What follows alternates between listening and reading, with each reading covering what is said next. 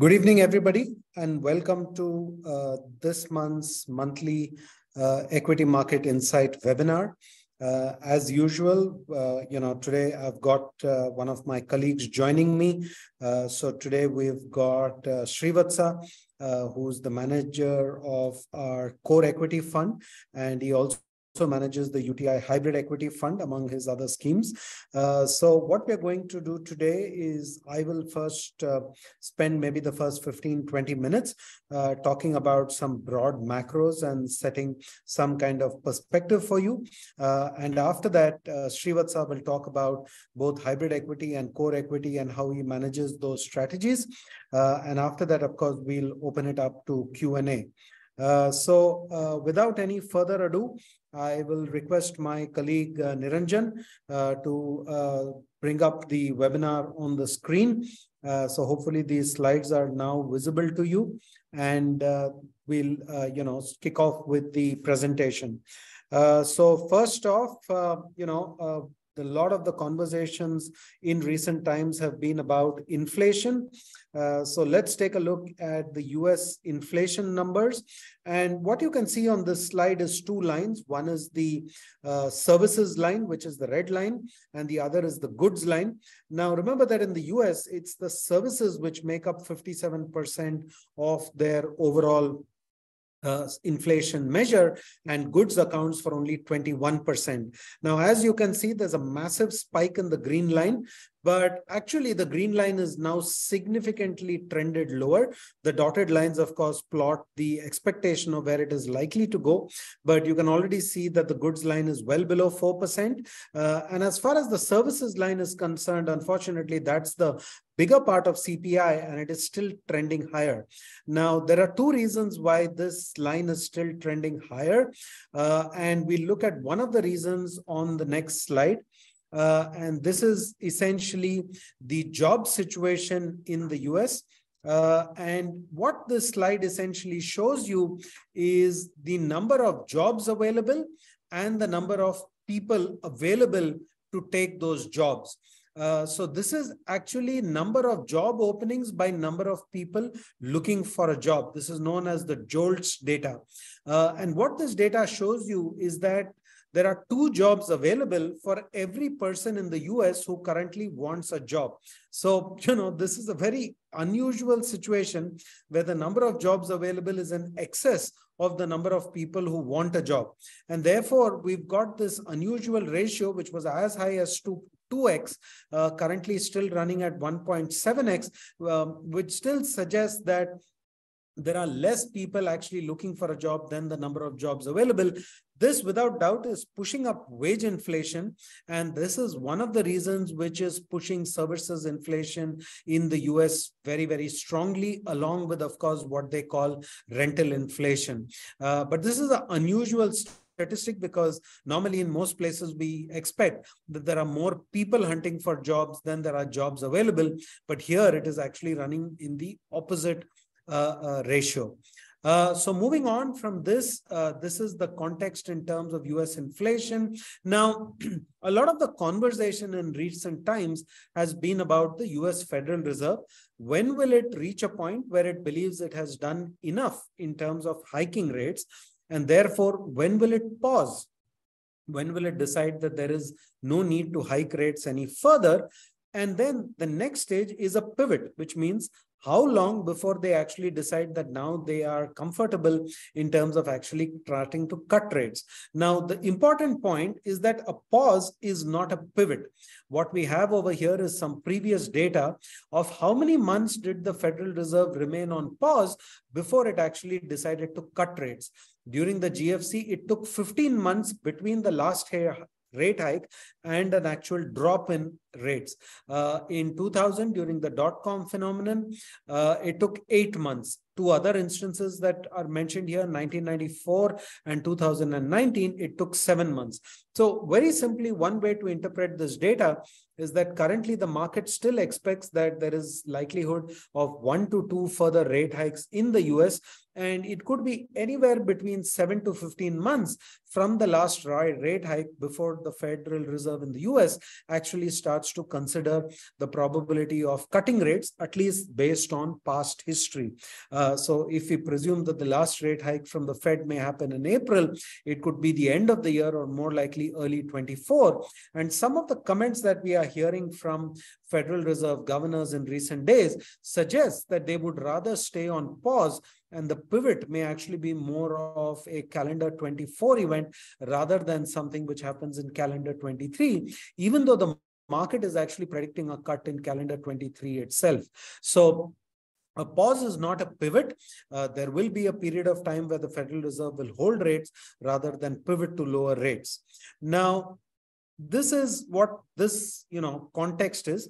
Now, how do equity markets and bond markets react to the last rate hike, right? Because you get the last rate hike, then you get a pause, and then you actually get a rate cut. How do markets respond to that? That is what we are going to see on the next slide. So what this slide shows you on the left-hand side is how do equity markets behave after the last rate hike. And on the right-hand side, we see how do bond markets behave after the last rate hike. Now, let's start with the right-hand side. The right-hand side, you can see two lines, a blue line and an orange line. But both essentially trend higher, which means once the Federal Reserve is done with the last rate hike, and we've looked at several data points over there, you can see the right-hand side, 82, 84, 87, 95, 97, 2006, 2018, and also 80, 81, 89, and 2000. And you can see in all these cases, the line moves higher, which means once the last rate hike is in, bond markets actually give you a fairly good performance over the next 100 days to almost 250 days. In all cases, there is a very good return that the bond market offers. However, if you look at the left-hand side, which is the behavior of equity markets after the last rate hike, you will see that the two lines actually diverge. Now, let's consider what these two different lines are, the blue line and the yellow-orange line. The blue line shows you the behavior of equity markets when the yield curve is not inverted. What do we mean by an inverted yield curve? An inverted yield curve means that short-term rates, typically the 3-month rate, is higher than the 2-month rate, which in turn is higher than the 10-year rate, right? So when the yield curve is inverted, which is the yellow-orange line, equity markets do not do well even after the last rate hike, even after the Federal Reserve goes into pause mode. However, if the yield curve is not inverted, which means that the 10-year rate is higher than the 2-year rate, which is higher than the 3-month rate, then equity markets do quite well after the last rate hike. Now, today, when we look at the US bond market, the rate is actually inverted. The curve is inverted. Short-term rates are higher than the longer-term rates. And therefore, when you look at the left-hand side, what it means is that for equity markets, based on past history, environment is still not favorable because the yield curve is inverted. Whereas on the right side, as far as bond markets are concerned, it does not matter whether the yield curve is inverted or not inverted. Essentially, it is a good period for bond markets once the last rate hike is in. So that is the larger point that we are making on the slide, that the yield curve matters for stocks, but not necessarily for bonds. So the bond market, if you look at US Federal Reserve futures, is suggesting last rate hike somewhere during this quarter or maybe in April. That would still be a good period for bond market returns. But for equities with the yield curve currently inverted, it's still not looking very, very favorable. So let's move on from that and look at India inflation data. So what you see in this slide on the left-hand side is CPI and core CPI. And on the right-hand side, you can see the behavior of wholesale price index, which is wholesale prices, and also consumer prices. Now, on the right side, the key point I would make is look at that massive increase in WPI, which is the orange-yellow line. It goes up to almost 15-16%. But for the first time, the recent prints have dropped below CPI. And what we can broadly say is that WPI is far more volatile. It tends to lead the CPI in India. Now that we've got WPI coming down for the first time in almost 1.5 years, it's gone below the CPI. We can hope for the CPI to trend lower. On the left-hand side, you can see what the RBI forecast is for inflation. They expect it to drop closer to 5% in the first quarter of 24 and then go up slightly again to about 5.4% in the second quarter of financial 24. But essentially, there is some indication in India, both based on what the RBI is expecting as well as what WPI is telling us, which is that inflation in India is certainly starting to cool off. And without doubt, India's situation is very different from the US, where we certainly don't have a situation where there are 2 jobs available for every person who wants a job. And therefore, we don't really have a very strong service component or a wage component pushing inflation. We'll move on to the next slide. This really shows you that in India, real rates are expected to remain in positive territory. Real rates in India, with the recent policy rate hike, remember the repo is now at 6.5%. Inflation is running at about 570, which means that based on repo rate, we are now in positive territory as far as real rates are concerned. And based on the RBI projection, the real rate is likely to go up slightly in the days ahead. So I think what this really shows you is that policy rates in India are now in positive territory compared to CPI. They are sufficiently restrictive in some senses, and therefore we can hope for, bond investors to earn a positive return, and that is attractive, as we'll discuss in later slides. Now, moving on to the next slide, which essentially shows you equity market behavior. The first slide shows you what's happening in terms of near-term equity market behavior. Now, one of the points which is interesting here is look at the difference between markets which have done well over 3 months and markets which have done well over 1 year. Markets like India, where there has been a strong structural growth story, did not get as badly negatively impacted during calendar 22. Our 1 year performance as of Jan 23 still looks good. But if you look at the last 3 months, whereas there has been some optimism that the Fed is nearing the end of its rate hike cycle, what we are seeing is that the cyclical markets, the beaten down markets, have actually done far better, and markets like India have actually not done much. Whether it's a 1 month or 3 month performance, we've actually been slightly weaker, though arguably there are other reasons as well, but why our markets have been weak. But I would just look at and juxtapose our performance next to that of Indonesia, which is another market which did very well on a 1 year basis. But if you look at the 1 month and 3 month performance, India and Indonesia are very close to each other, which once again suggests that as there has been some optimism that we are getting to the end of the rate hike cycle, cyclically oriented equity markets have done better than India and Indonesia, where actually structural growth prospects are far superior. Moving on to the next few slides, which will essentially take you through earnings and valuations. On this slide, I won't spend too much time. Earnings are expected to grow 8% in the year ended March 23. And as of now, earnings forecasts are 19% growth in the year ended March 24.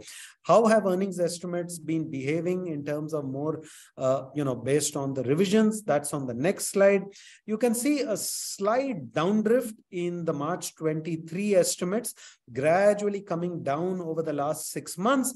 But earnings estimates for FY24 have tended to stay fairly flat. So there is a decline of about 7-8% in the earnings estimates for March 23, but not so much in the March 24 numbers. If we just move on to the next slide. This has got on the left-hand side the trailing PE multiples and the forward PE multiples for the Nifty 50. And what you can see over here is that when you look at trailing PE multiples, we are above the long-term average, which is that yellow line, but well within the upper boundary, which is one standard deviation above. However, when you look at forward earnings, we are closer to the red line, and which is why we would say that when you look at earnings multiples, the Nifty is closer to the expensive zone than it is to the fairly valued zone, or certainly not close to the long-term average. We can also look at these metrics on the next slide on price to book. So on the next slide, you've got price to book. Here, the picture is slightly different. We are above the long-term average, but at the same time, we are halfway between the long-term average and one standard deviation above, which is the red line. So we are halfway between long-term average and the expensive zone. So it's in the fair value zone, but above long-term average. This is the picture as far as Nifty is concerned. What does it look like for mid caps and small caps? You can see that on the next slide. This shows you the picture for mid caps. The mid cap picture on the left-hand side, very similar to large caps. It's now somewhere halfway between long-term average and the expensive zone. Not so much comfort on the small caps, where despite their underperformance, it's closer to the expensive zone than it is to the long-term average. So in terms of order of preference, I think the large caps giving you a lot more comfort, mid caps slightly behind, but again in the comfort zone. Small caps is where we still see a little bit of discomfort as far as valuations are concerned. You can see another representation of this on the next slide. I won't spend too much time. This is just a mid cap versus Nifty performance. And again, you can see there is a little bit of that premium, which is there, which is the Nifty, instead of being at a premium to the mid cap, is at a 20% discount to the mid caps, but again, not as extreme as we saw in the past. On the next slide, we've got the valuations of the Nifty vis-a-vis the bond market, because all the valuations we have seen so far is the Nifty vis-a-vis its own history, be it price to earnings or price to book. Now we are seeing what does the Nifty look like compared to the 10-year bond yield. Now, how do we do this calculation? We take the Nifty P multiple and we divide 100 by the Nifty P multiple, and then we compare that to the 10-year GSEC yield, and we see what is the difference between these two numbers. The difference is currently negative 1.9%. At the worst point, that has been higher than 2%. Currently, we are at 190 basis points. So some improvement, but in this zone, below the yellow line, fixed income is far more favorable. So really what we would say is when we do a comparison of Nifty versus the bond market, this is a more tactical indicator. Right now, it indicates that fixed income is more attractive than really the Nifty yields itself. So that's about it from a valuation picture. We'll move to the final summary slide. What we've got on this summary slide is just a wrap-up of some of the things I'm talking about. The US Fed funds rate still expected to go higher. It's expected to cross 5%. The upper boundary is now 475. So maybe one or two rate hikes left.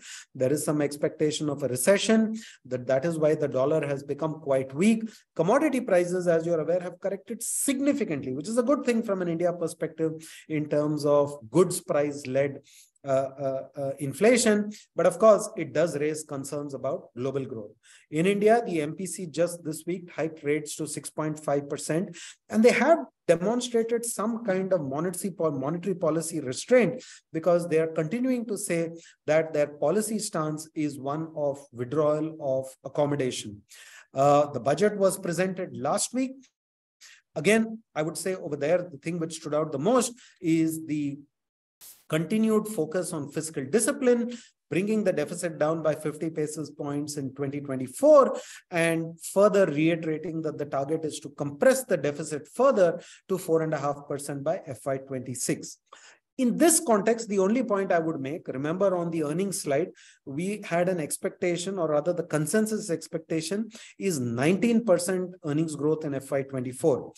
Now, when you have got the Indian Central Bank hiking rates this week, still talking about withdrawal of accommodation as being the policy stance, you still have the US Federal Reserve likely to hike one or two more times. Fiscal policy is also currently restraining growth. Then at this point of time, both Domestic growth and global growth appear to be slightly weak, and all of these pose a challenge to earnings estimates, because all of these pose a challenge to growth as well as to earnings estimates. And that is why I would say, while that 19% earnings growth estimate is the Bloomberg consensus for 24, I do think there is some risk to that. Equities are trading above the long-term valuations averages on price to book, not as bad, but on price to earnings closer to the expensive side, and relative to bonds appear more attractive. Which is why I mentioned this last time as well. For wealth creation, investors will need to continue to adopt they need to have equities in their portfolio, so they should continue with a staggered approach. But for many other investors, the opportunity today is to shift your mindset from TINA to TARA. What does this mean? This is on the next slide. TINA is essentially there is no alternative. TARA means there are reasonable alternatives. So what we are essentially saying is that, of course, you need equity in your portfolio for long-term wealth creation. Valuations are challenging, so do consider a staggered approach, whether SIP or STP, that would be more appropriate. But the two opportunities which are looking reasonably attractive today, one is hybrid. Why? Because today the bond part of the hybrid can give you reasonably attractive returns and combine it with a lower equity exposure. And also in some strategies, there is perhaps exposure to gold, which is starting to look increasingly attractive as we start to see the potential for sometime during 2023 or early 24 rates to start going down again.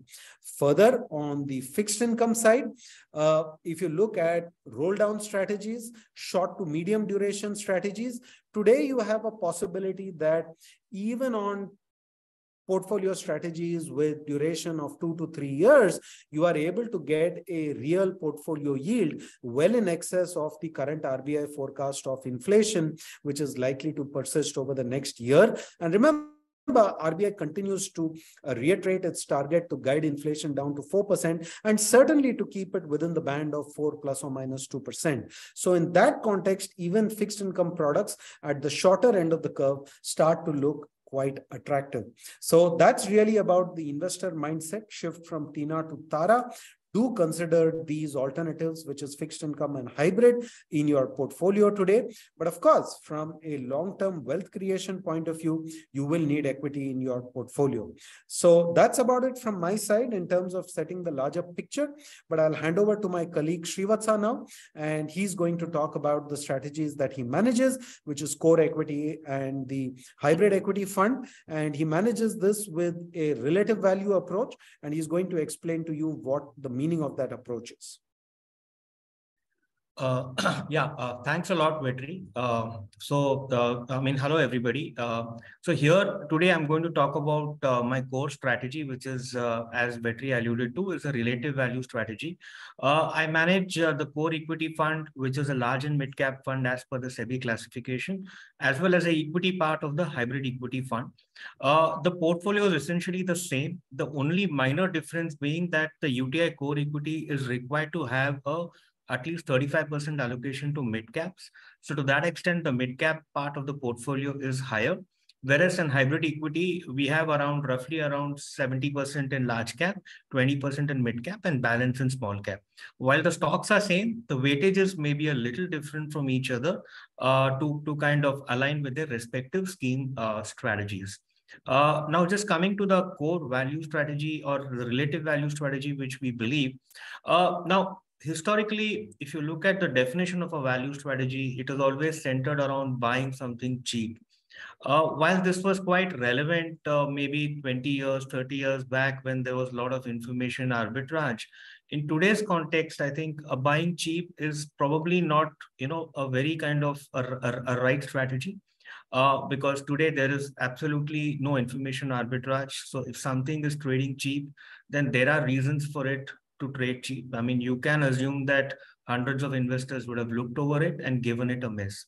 Hence, what we believe is for longer term wealth creation, we focus on what we call the relative value philosophy. So number one, what we look at is a valuation. So we typically look at a good quality company trending below historical averages in terms of valuation. And here we look at both ends. one relative to its own history over a longer time frame, 5 to 7 years, either on price to book or price to earning or metric which is more relevant to that sector as well as the company, and also the premium at which it trades to the market or discount at which trades to the market. So we look at the company from both the kind of parameters. The second the filter that we have is that we want to ensure that the ROC is greater than the cost of capital. However, in this strategy, it is possible that an entry point, I may not have an ROCE which is greater than the cost of capital. What we seek to ensure is that probably in the coming time period, whether it's 1 year or 2 year, there is a kind of a roadmap which is there, which will ensure that the company's ROCE is higher than the cost of capital. Here, we also take comfort from the past track record of the company, where it should have delivered ROCs greater than the cost of capital, or maybe there is a change in the management or some other circumstances which will ensure that there is the ROCs will be higher than the cost of capital. But I think this is a core central point of the strategy. We want to ensure or convince ourselves that we take companies where the ROCE or the ROE, as the case may be, is kind of higher than the cost of capital. Just to give an example, I mean, I would probably not be buying a mid-level bank at 0.4, 0.5 price to book. If I don't see the ROEs moving to 12, 13%, I may still buy a bank at 0.8, 0.9 price to book. If I really see a visibility of the ROEs moving to 14, 15% over the next couple of years. The third is obviously the sound business. So here we focus on companies that are fundamentally resilient.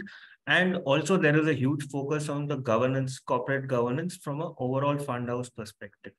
So in this strategy, what we seek to achieve is a disciplined valuation approach that attempts to benefit from the fluctuation in the valuation cycle. So we believe that any good company typically goes through its own cycle of valuation, either ups and downs.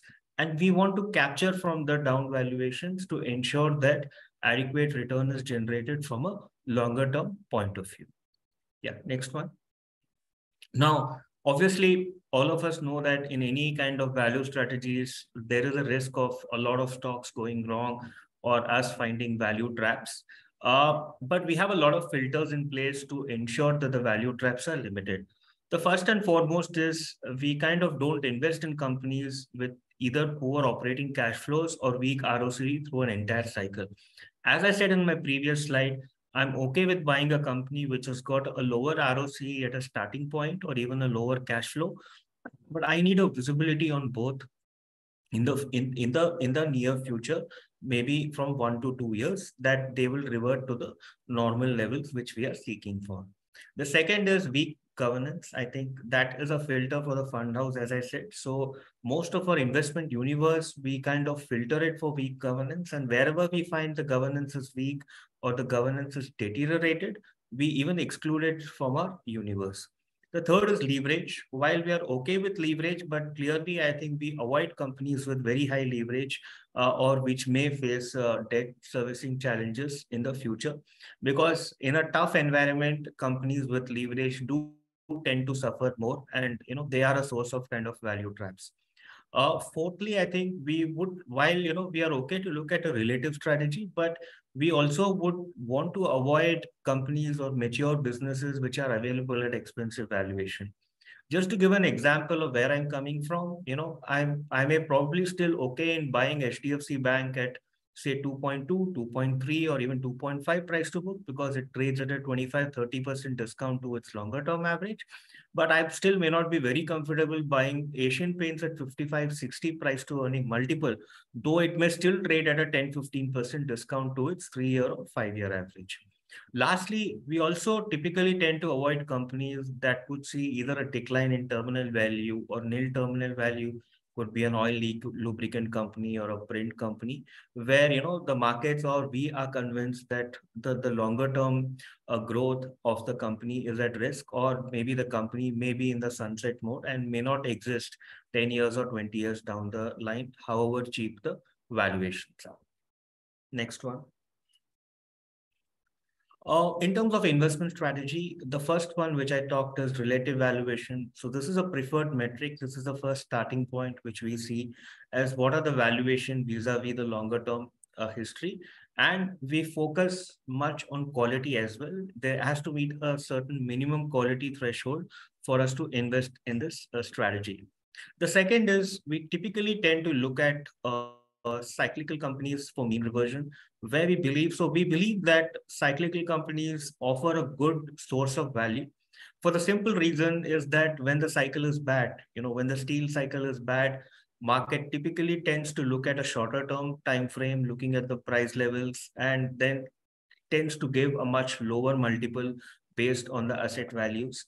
And that's the point where you can get in at and make reasonable money out of the sector or stock. So just to give an example, if one were to look at the steel sector, I mean, even the steel prices are $500, $550 and 50, 60% of the global players are making losses, that may be an opportune time to get into the sector because you know that over a period of time, supply will shut down because it's not viable and the prices cannot remain at these levels. And this is a time where you may also get a very attractive valuation because generally in such cases, market tends to focus on shorter term news flow or shorter term earnings, which can give you a good arbitrage opportunity to enter from a slightly medium to a longer term aspect. The other part here is also that we are obvious of the fact that if we are taking companies or sectors for cyclical, we also ensure that we take appropriate exit action or exit review whenever the cycle is reached at the top. So here we take two cautions whenever we are taking. One is that we typically tend to buy companies or sectors where the cycle is adverse, where either there is a mid cycle or the down cycle, and where typically the stocks would be trading cheap on a price to book multiple, but probably very expensive on a price to earning multiple. So we are very conscious of the valuations that we are paying, and more importantly, the cycle that we are getting in. Lastly, I think not everything is value here. We are open to growth opportunities, but our condition is it has to be at a reasonable valuation. Now, given the kind of the maturity the market has, the efficiency the market has, it's quite unlikely that you would find a hardcore value stock amongst the growth oriented companies. But however, if there is opportunities in the mid caps, specifically in the small caps, where because of probably lack of coverage or lack of knowledge, you could get growth opportunities at reasonable valuations. That's what we are focusing on. So when it comes to small cap companies in the portfolio, we typically look for quality. We look for what we call the C1R1 names in the small cap companies. And thanks to our in-house research, since we also run a very successful small cap strategy, we believe that we could find some very good opportunities on the small cap part. But here, the clear focus is on growth. We typically tend to avoid cyclical companies. So almost 80-85% of the exposure here, I would say, is growth oriented, which are available at very reasonable valuations. So in terms of sector weightages, today we kind of so one, if one looks at a valuation on a price to earning, as I said, the ultimate test of a value fund is how much cheap it is trading vis-a-vis the benchmark. As you can see, both on the price to earning as well as on the price to book, especially the price to book, that may give you a better indicator. We are trading at almost 50% discount. And across sectors, if you see whether it is auto, capital goods, chemicals, we are at a substantial discount to the overall market sector wise. And some sectors, like for example, if you look at a consumer durable where the average price to earning multiple is 63 times and price to book is at 11.8 times, we have consciously avoided that sector as well because the valuations of that particular sector is high. So this gives you a very good perspective that the fund is extremely disciplined towards this approach in terms of finding value-oriented, relative value-oriented stocks across sectors. So each sector, if you see, I think most of the sectors we have our kind of or the average valuation of our stocks is far lower than what is there in the benchmark. Next one.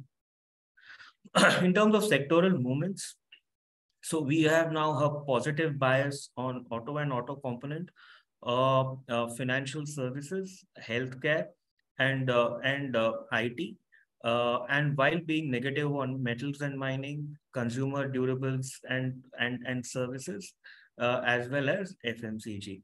And now coming to the overweight sectors, I think for the last 12 to 18 months, we believe that there is good opportunities in the domestic oriented sectors such as auto components or financial services, more of a top down approach because we saw a kind of a domestic recovery happening, and we also saw the burst of demand being over on account of COVID, and some kind of a revival happening in the COVID hit sectors, which explained the rationale for going overweight in auto in the last 12 months, as well as in financial services as well.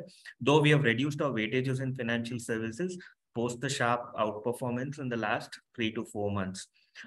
As well as a big sector for us is reality as well, where we have closer to 2% plus kind of an active weight.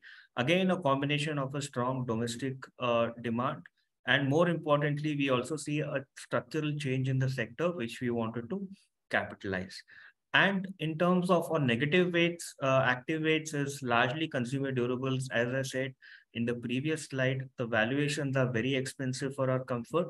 The same thing holds good for consumer services as well as FMCG. While we like the growth in all the three sectors, but clearly valuations are far, far above our comfort level. In terms of changes, I think if you look at, we have kind of maintained a high active weight in healthcare. We believe that healthcare offers good opportunities. So this healthcare portfolio comprises both pharma as well as hospitals. So we have investments in both. We believe that the sector offers good opportunities because I think the sector, especially the pharma, has gone through the worst in the last couple of years. We believe that there is a silver lining and stars are looking up on the pharma part, and the valuations are also quite reasonable. The other sector where we have increased our exposure is information technology. This 0.57% is not fully reflective of our overweight stance because one IT company gets classified as a consumer services. So if I add that, it's a clear 2% active weight that we have on the portfolio as far as IT is concerned. Again, there a year back we were negative on the sector, and we were almost underweight by closer to 5% because we did not find the valuations appealing at all. However, there has been a significant correction in the valuation in the last 6 months, and we saw value coming back in the sector 3 4 months back, and we started increasing our exposure. So this is a high quality sector available at very reasonable valuations, and the growth expectations in this sector today stands at anywhere between 8 to 12, 13%, which we believe is clearly achievable. And also all the companies in the sector, as well as what we have in the portfolio, are very high free cash flow generating companies and available anywhere between 3 to 6, 7% free cash flow yields.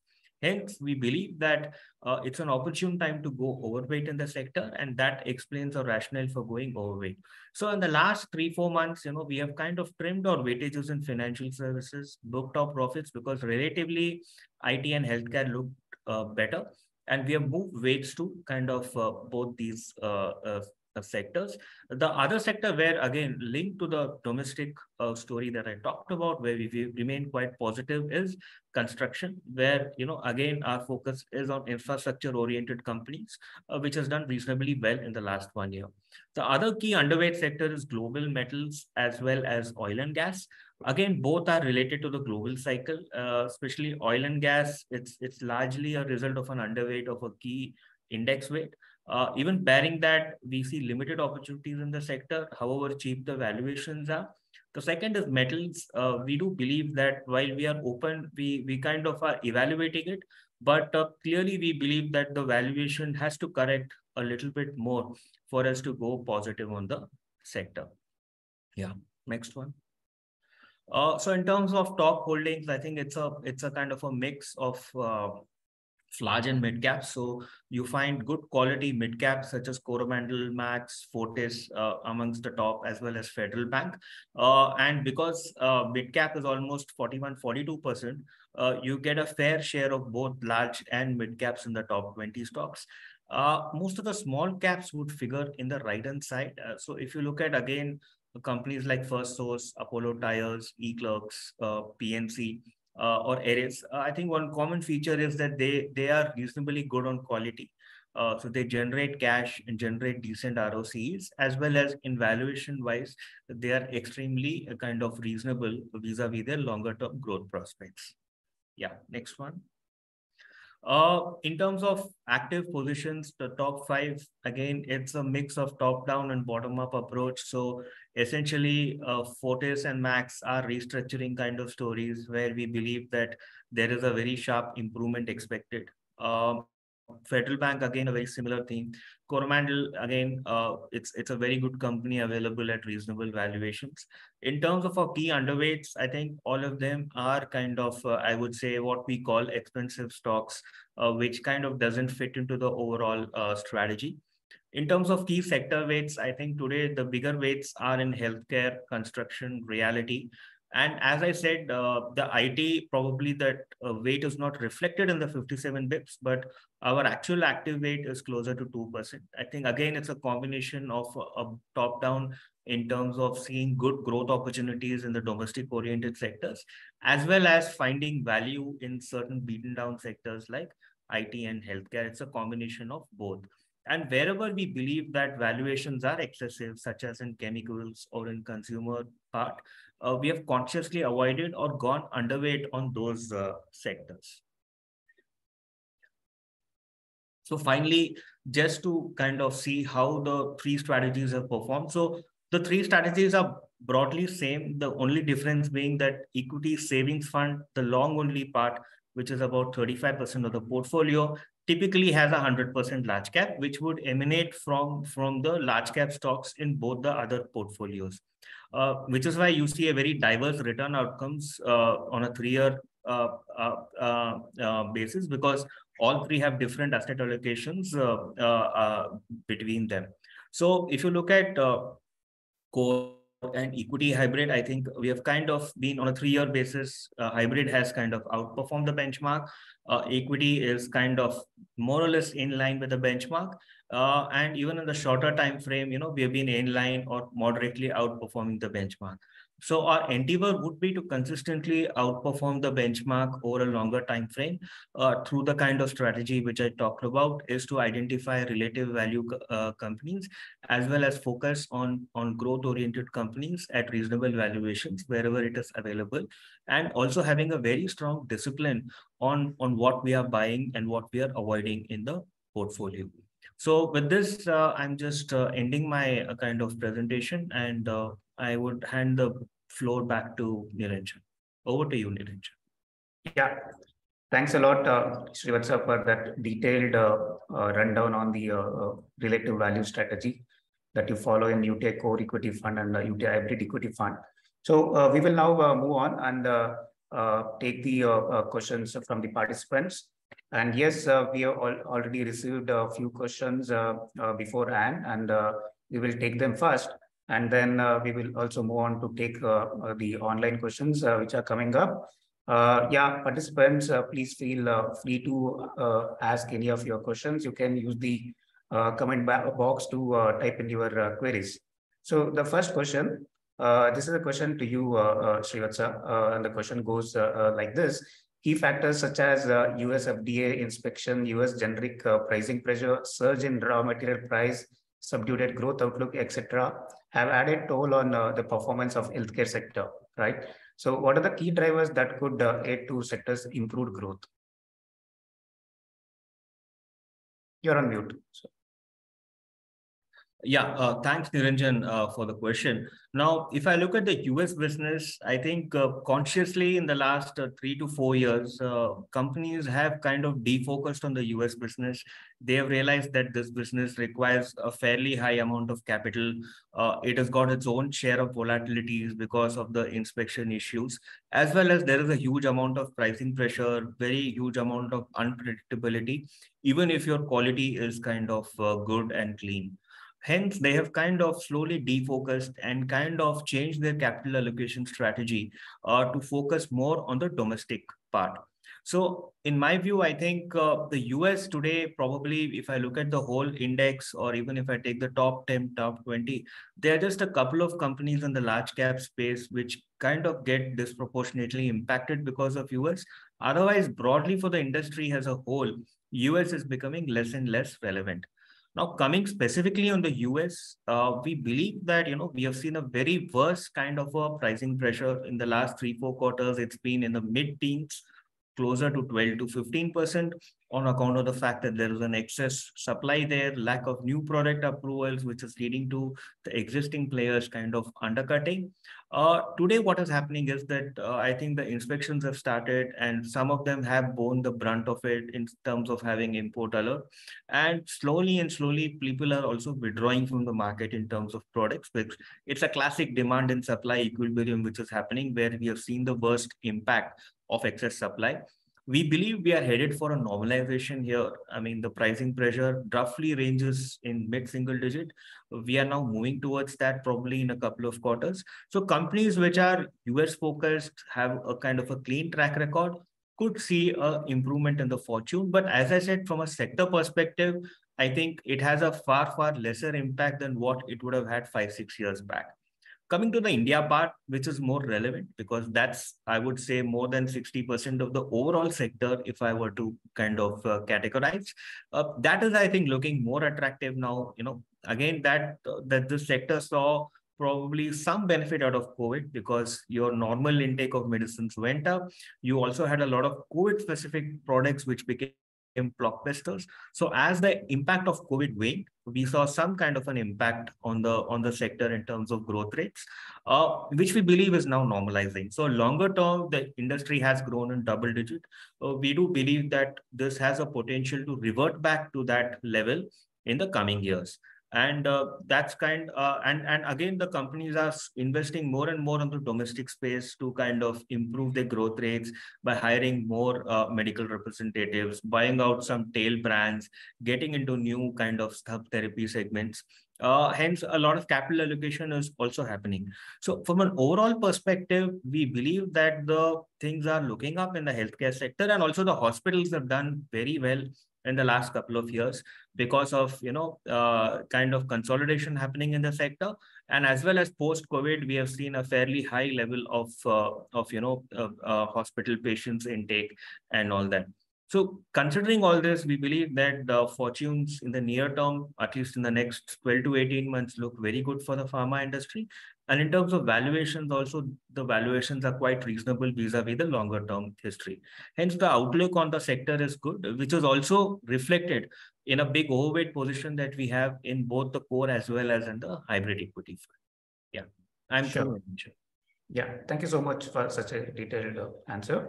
We will take the second question. This is a question to Vetri. So India's contribution to global goods exports is just about 2%, far below of China, US, and Germany. So would PLI and FTA, so production-linked incentive and free trade agreements, be a catalyst for Indian exports? Question, Niranjan. I think the answer is that, if India is not part of the global goods export, the global supply chains, the global value chains, as they are called, it's partly a function of the fact that we are not very competitive when it comes to manufacturing, particularly, I would say, lower end manufacturing. And that lack of competitiveness and lack of scale means that we are not able to compete effectively. So I think what the government is now trying to do with PLIs and FTAs is sort of try and address some of the impediments try and provide economic incentives and subsidies to overcome the inherent lack of scale and the inherent lack of competitiveness.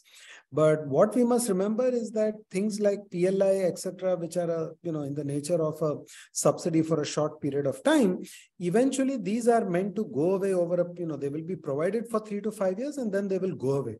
So during that period, industry needs to be able to build scale such that it is able to compete effectively.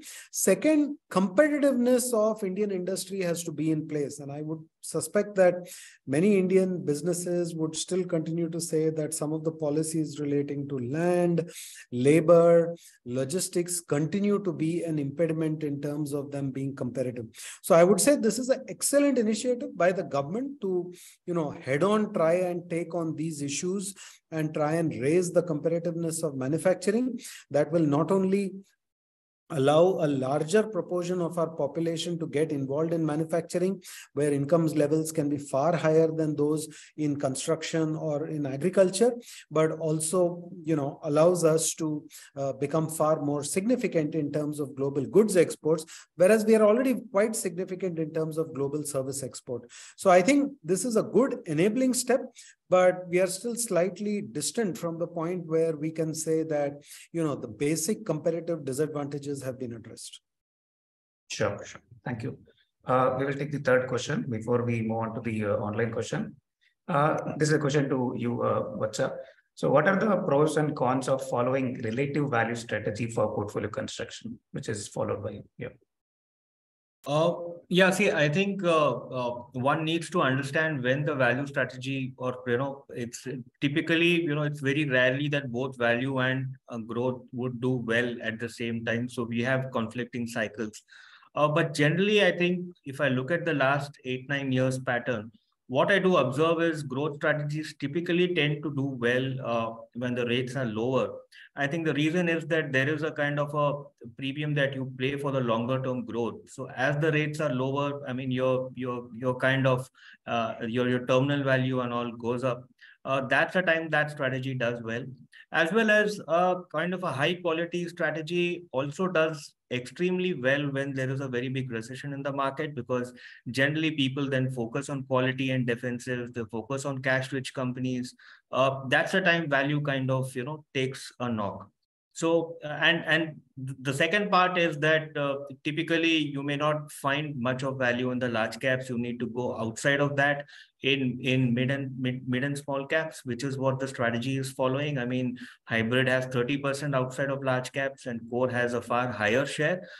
There you would have the added kind of volatility of higher mid caps, higher small caps, liquidity, which is typically associated with a strategy which has got a slightly higher share of mid and small caps.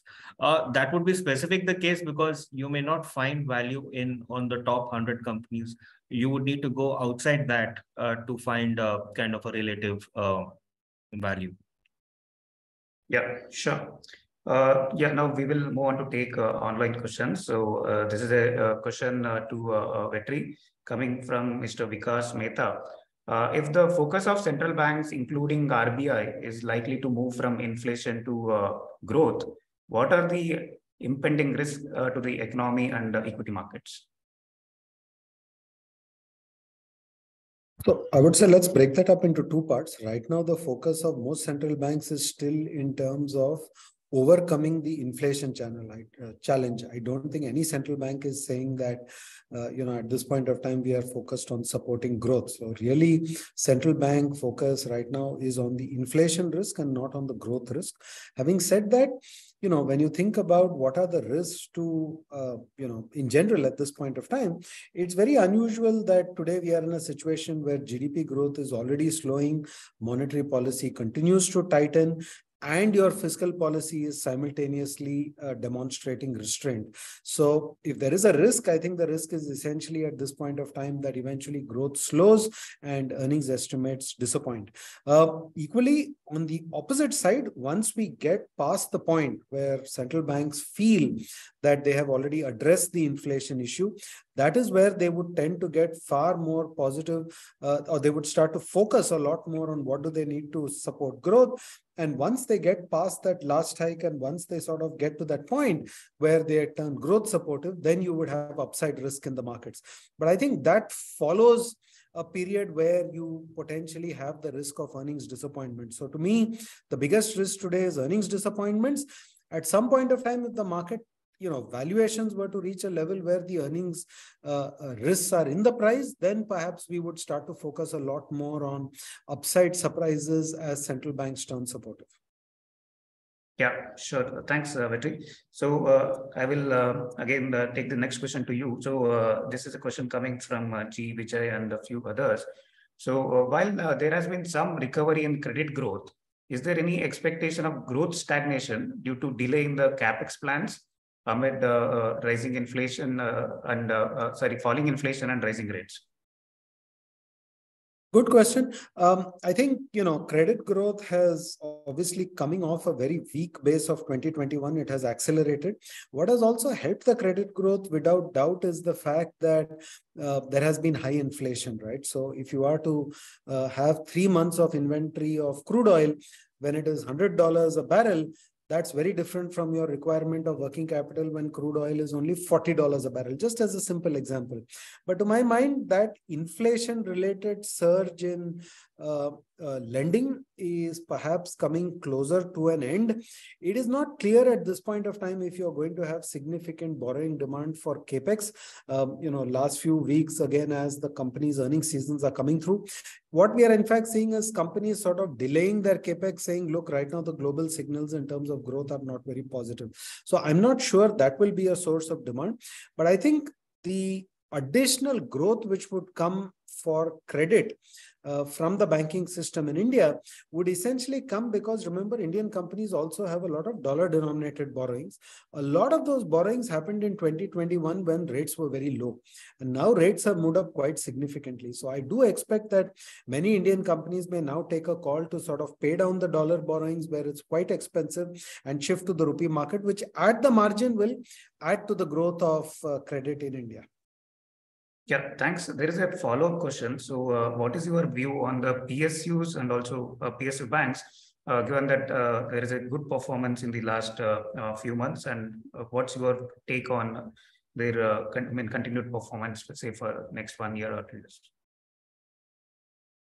Interesting question. See, I would always say that we don't distinguish on the basis of are you a private bank or are you a PSU bank. To us, what matters is what is the return on assets that a good bank is able to generate, what is the quality of its liability franchise, and what is the track record that the bank has demonstrated in terms of its ability to manage asset quality over a cycle. Now, it so happens when you look at these 3 metrics, very often you find that the private sector banks have done a better job.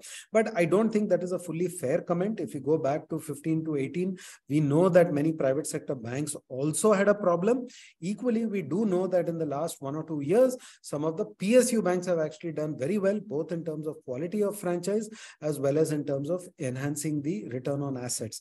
But unless return on assets for a lending institution go above 1.5 to 1.6%, their ability to cover cost of capital then becomes very, very limited, particularly if we were to presume that they will not leverage their books more than, 7, maybe even 6 times to 7 times. So therefore, as a result of that, our preference would always be only for those banks which have quality liability franchises and typically have ROAs above 1.5%. There could be rare cases where you could find certain banks with ROAs just above 1% with higher leverage. Therefore, they're able to generate an ROE maybe which is above 14-15%. But, at UTI, we will always re-emphasize this point that sustainable business models are built and created by institutions which create a return on capital or return on equity which is higher than cost of capital. Doesn't matter whether it is a private bank or a PSU bank. If you cannot create that economic value, you are not creating shareholder value. Sure. Thanks, Vetri. So the next question is to Srivatsa. Srivatsa, the question goes like this. The consumer sector demand has been under stress for the last couple of years on the back of inflationary pressures. And since it is expected to remain elevated, what are the key impetus which could drive incremental cash in the hands of consumers?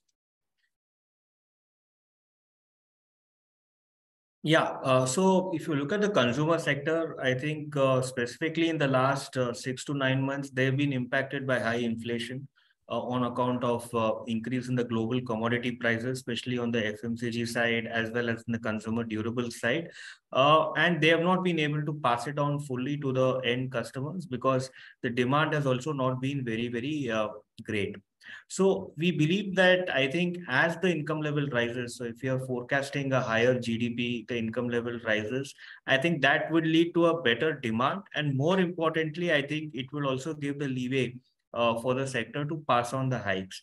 And the other possible tailwind which the companies can get next year is also those prices have cooled down. Like the palm oil prices, for example, which is a key ingredient for soaps, has cooled down quite a lot in the last 3 4 months. So typically these companies don't pass on the benefit. I mean, they typically tend to retain the benefit. So that will ensure that the under absorption which they have had will probably get covered in the next 6 to 9 months. But yes, given the kind of GDP growth we are seeing in terms of nominal GDP growth next year, there should be a good improvement in the demand. And more importantly, the ability of the companies to pass on the kind of inflationary impact will also get stronger as we get into a better demand environment. And the second aspect is they are now seeing a tailwind of lower commodity prices, which should gradually help them over the next 3 to 4 quarters. Sure. Thanks, Vatsa. In the interest of time, I think we will take last few questions. A couple of them are on sectors. So, Vatsa, to you again. The auto sector seems to have come off from the supply side issues. So, is this growth expected to continue and indicate recovery in the sector? You're talking about auto sector, right? Yeah. Okay. Yeah. So if I look at the auto sector, I think whether it is two-wheelers, whether it is passenger vehicles, or whether it is CV, except tractor, I think all the other subsegments are meaningfully below the pre-COVID levels. Especially if I look at the two-wheeler, that is at least 20-25% below what was at the peak before the pre-COVID. Now, a lot of factors have contributed. I think one is there has been supply side issues. So inability of the companies to ramp up the production. If you look at the passenger companies like Maruti and Mahindra, they have very active backlogs, which clearly shows that it's not a demand issue. It's more of a supply issue.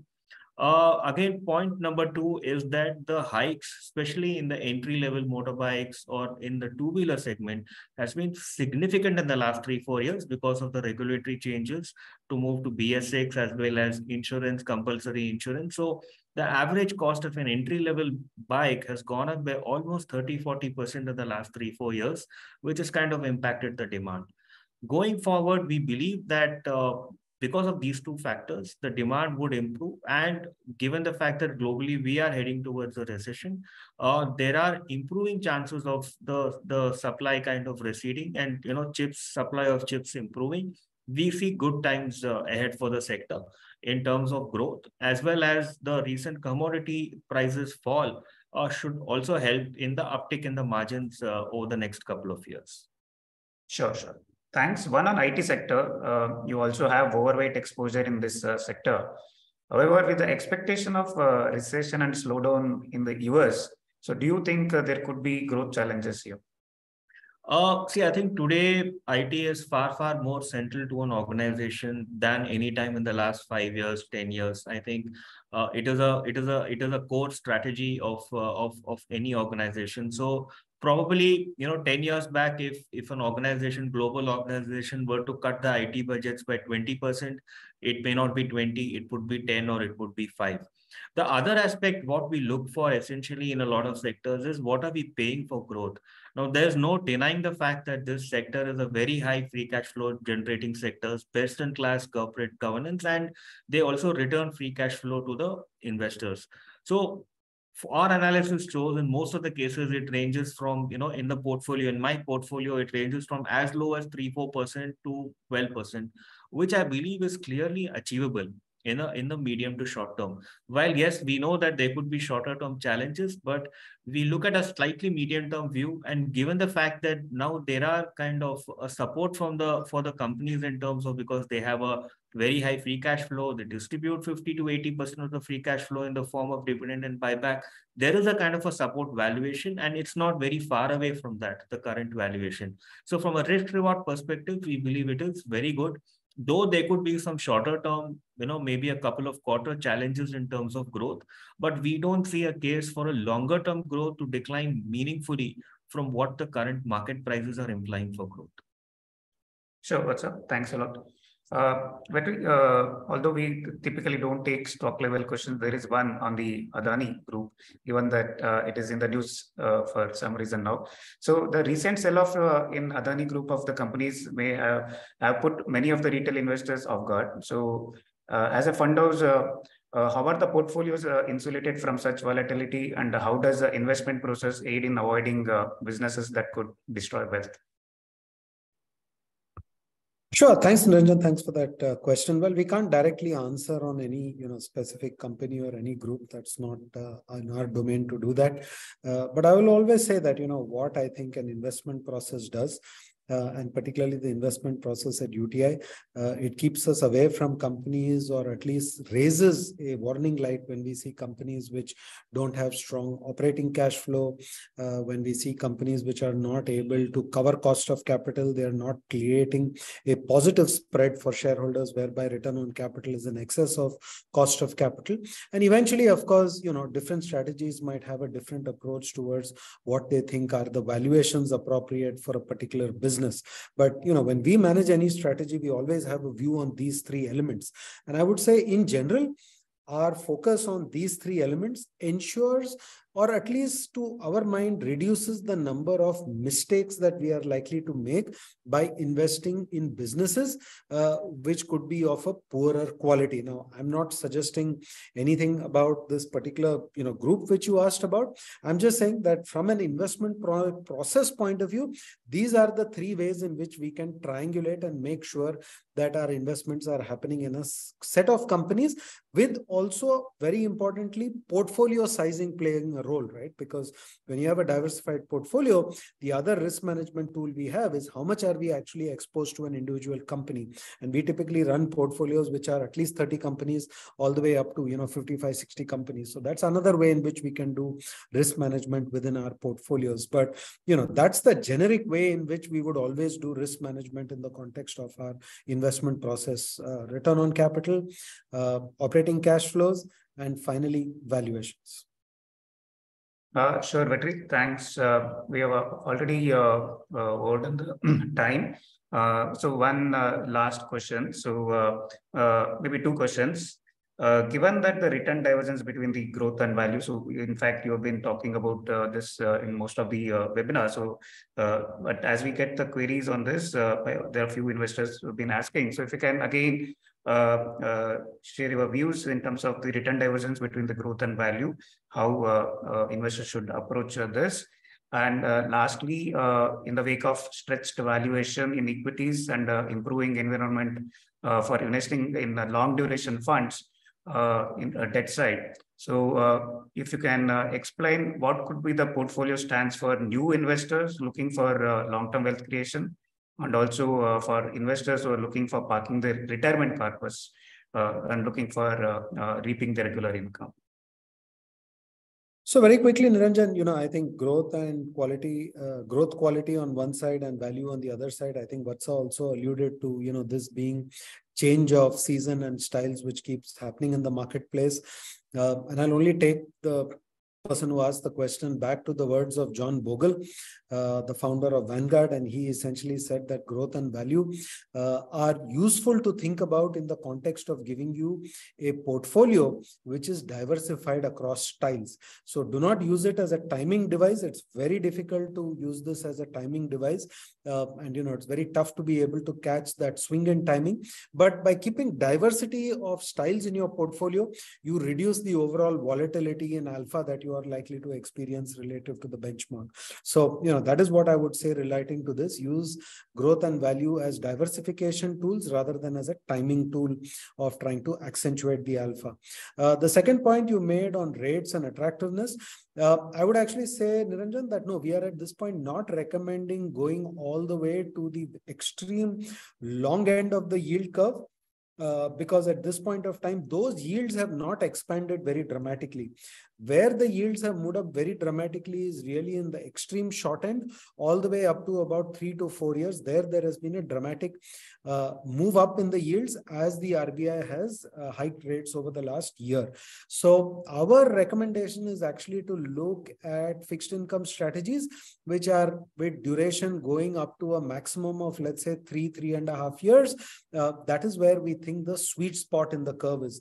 As far as the very long end of the yield curve is concerned, I think over there will be an opportunity if RBI over time, or rather the MPC over time, is able to deliver on the inflation target of 4%, not just 4 plus or minus 2%. But I think that at this point of time is still an evolving situation. So, that would really qualify more as a bet to take in a very gradual manner. Our main comfort in fixed income is in the 2 to 4 year part of the yield curve, where you can not only get a positive yield over and above what inflation is, but if you stay invested in those fixed income for 3 years, it's also very advantageous from a tax point of view. Yeah, so maybe Srivatsa, if you can answer to this question for investors who are looking for parking their retirement corpus and reap the regular income. So is there any thoughts from your side? Yeah, I think one should be cognizant of the fact that based on the age, you should kind of have a kind of a suitable asset allocation strategy. So if you're to park the retirement income, I would say it has to be at least a 50-50 towards debt and equity, and preferably a less volatility, because as you kind of age, you would want to see less volatility in your overall investment. But given today's environment, I think the hybrid products offer a very good opportunity because it solves the asset allocation issue for the individual, for the investor. So I would say a hybrid products, the range of products, right, from a regular income to a hybrid, aggressive hybrid, would be very ideal for somebody who's kind of looking to invest in the retirement in proceeds. Sure. Thanks a lot, Vatsa. Participants, I hope we could take most of your questions. If anything is left out, kindly feel free to get in touch with our team. So they will be more than happy to answer your queries. So with that, I will hand it over back to Vetri for closing remarks. Thank you. Sure. Thank you. Thank you, Niranjan. Good to have you on camera with us today. And just to add, you can always email us as well at the email ID ask@UTI, where we'll be happy to receive your questions and we can even take them up next time. But I'll end over here. I know we've gone well over the 1 hour limit, but because there were so many questions from you, we thought it was worthwhile to address all those questions. So thank you for joining us on this edition of the Monthly Market Equity Insight, from me and Srivatsa, and we look forward to connecting again in the month of March. Thank you and have a good evening. Thank you.